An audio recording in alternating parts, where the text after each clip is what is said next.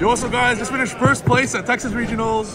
469 players with Nemeses Mannadium. The deck was cracked, undefeated.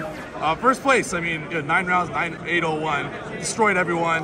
And the deck outperformed all my wildest imaginations. Going first, going second. And I think you need to play the Nemeses cards in it. I really do. I think the Nemeses cards were MVP by far. Going first or going second, that didn't matter. You search it with Banshee. I'll get into all the combos later. Insane. If you guys saw my other list where I finished first at locals, my YCS list where I played 60 card, Sinful Spoils, Bestial, all that stuff, I cut the Bestials, I basically cut the fat, and now it's 52 cards, but just fire and just gas. With still a shit ton of go second cards. 0 hand traps. The hand traps are shit. Don't play hand traps. You're negging yourself. Like, you're gonna start with 5 cards. Any generic 6 cards in my deck, I'm breaking any board with. I also won a PS5 with it too. Let's go. So we're gonna get straight to this video. Before we do, I wanna give a big shout out to myself for being the best player in the game. Secondly, for Team Inspired TCG for helping me come out here. Also for Dueling Guard, our sponsor, and my other sponsor, myself. Go on trifgaming.com and duelingguard.com, get cool deck box playmats, and get the Mannadium Masterclass so you can also win regionals. All right, let's go. Let's get straight into it. First things first, Nemesis flag, Nemesis Escados. You go for it first. When you go first, you don't main rep or dockets. You don't blind call anything. They're just extenders going first. This recycles Astrolaud. You search it, it recycles Astrolaud. So now you have 3 Astrolauds, but you play 2. And the Escados just sticks in your hand as the best follow-up ever. When you go second, you search this at the very end. Escados Machine, nice rescue ace pussy deck.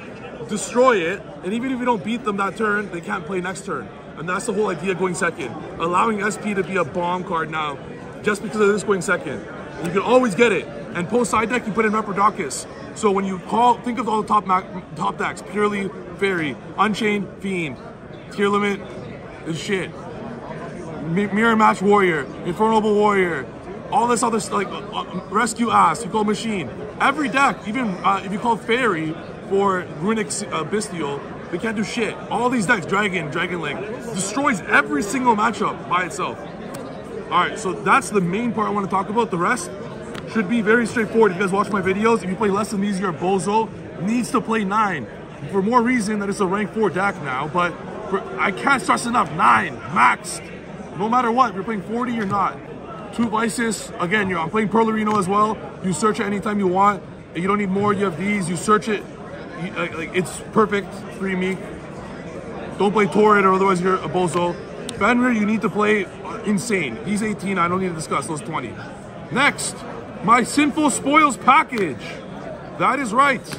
Souls is a Sinful Spoils card because you go Souls, send Black Witch, Cross Sheep, some shit, Dark, some shit, Selene, special this, get Jet out, get Savage Dragon out. So Souls equals Black Witch. And then as far as, oh, what about Droll, bro? I got Drolled 100 times, not 100, at least 5 throughout the whole tournament. It's fine because you expect Droll to be the first card. You play in total, there's 5 defensive cards, 14 total defensive cards. Out of the 14 defensive cards, you're gonna draw 1 or 2, and you always make an SP, or no matter what. And depending on your hand, you sometimes make Baron and Savage as well, depending on what you have. So you'll always have 2, 3, 4 interrupts through Droll, so it's fine. But these allow you to play through it. You help make Savage Dragon with the Diabellstar stuff. And because this is a quick play, if you get Drolled, you just chain this, and are still guaranteed 3 summons. You're guaranteed a Savage Dragon versus Droll, and you're guaranteed another monster for SP. Plus the Fenrir, plus the droplets, the econs, so you're always insured of it. And Souls makes Selene and Access Code insane. Like, it's a Link deck, you're not playing Mannadium anymore. By playing these, you're playing a full-fledged combo deck, and because of all the free field spells you get, they're free adds. This always says free draw. This always says free summon. You never send from your hand, ever. You get the free value from the field spell, which you have 1,000 of in rotation consistently. So 27 monsters, 25 spells. Yeah, the field spell package. I cut rights off to 2. Just I want to cut as low as, I trimmed all the fat. I tried to cut everything as low as possible. One last thing to mention.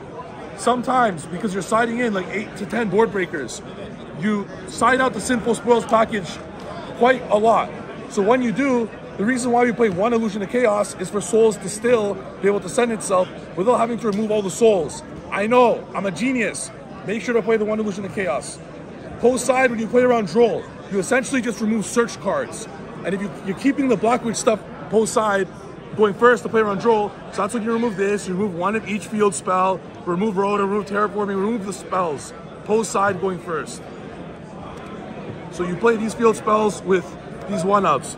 Always keep Terraforming post side no matter what, going second, because Thrust will get the Terraforming to get the Rights Off, to get the Fenrir, to get the Scare Cash, to cook your opponent.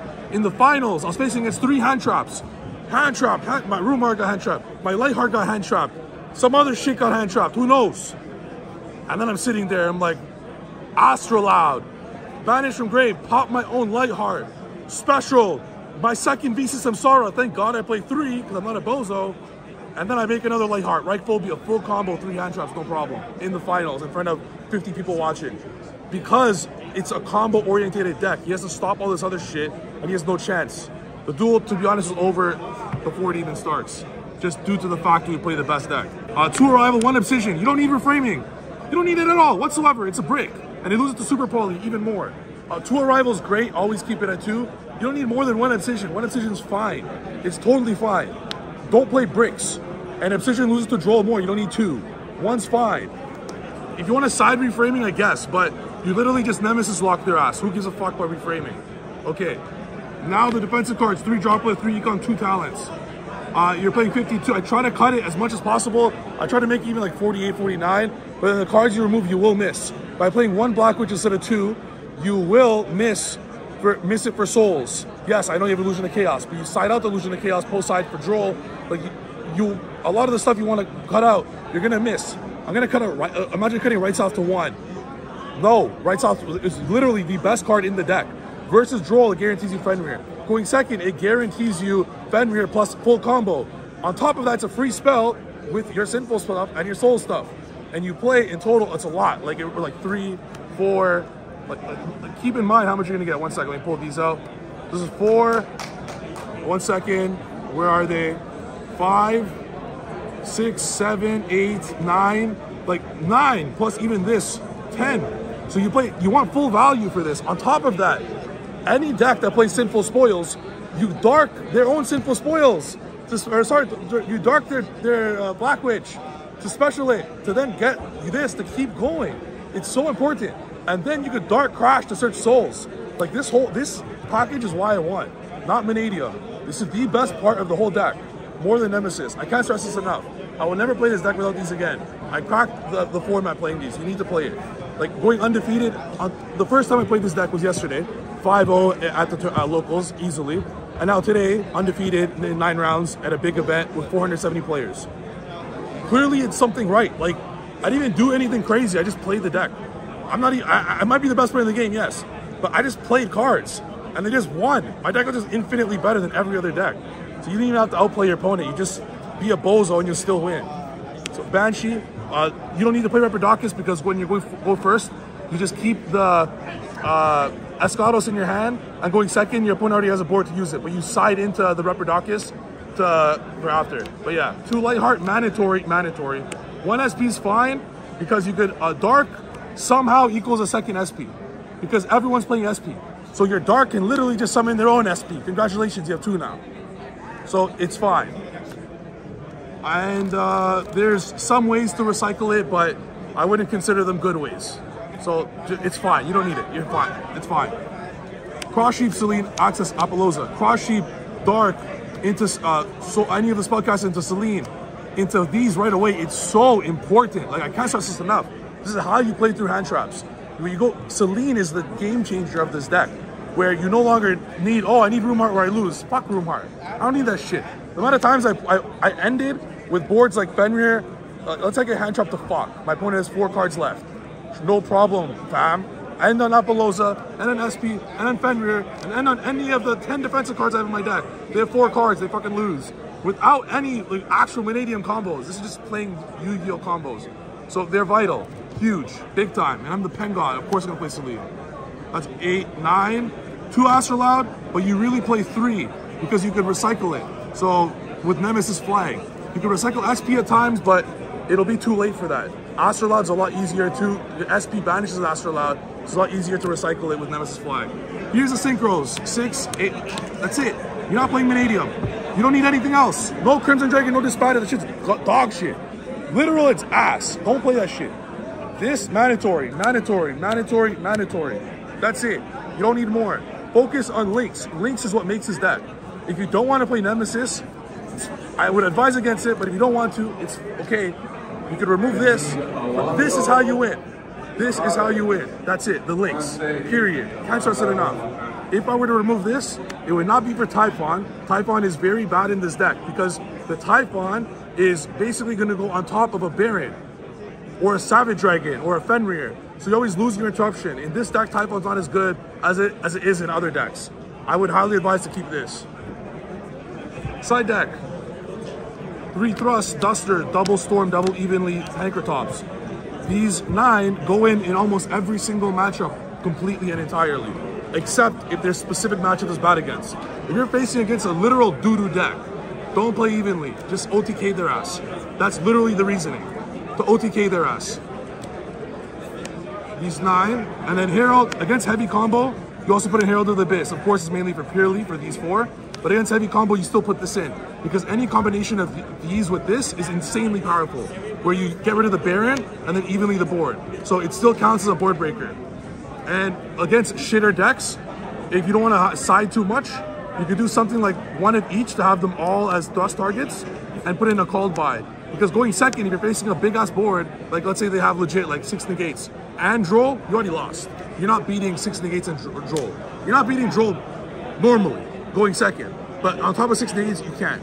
There's ways to play around Droll, such as droplets right after you search, or don't like try to OTK, but don't focus too much on it. And if you have to face the whole board and it, that's like something I'm putting called by post side. Going second is not the best for heavy combo, but against mid-range decks, always put it in.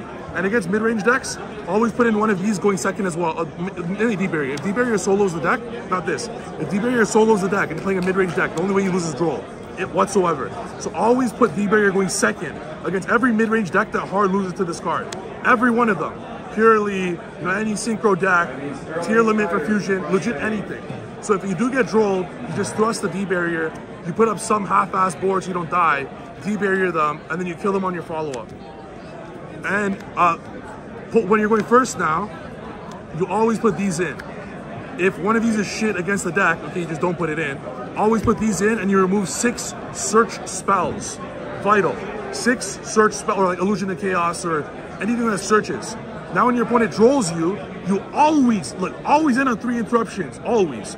So you did with 5 cards, and they have 5 cards, you have 3 interruptions, you're fine. You still win. I've won countless games when I got Drolled.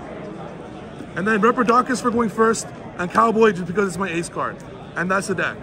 The deck was absolutely insane. There was not a single time when I was fearful of losing. I knew every single time I was going to win, and I was a little disappointed I didn't 2-0 everyone. But I 2-0'd most people. That's it for the video. If you guys got this far, make sure to check out the duelingguard.com down below, as well as trifgaming.com to get your cool deck box. Check out my Mannadium training, and shout out Team Aspire TCG and myself for being the best player in the game. See you guys.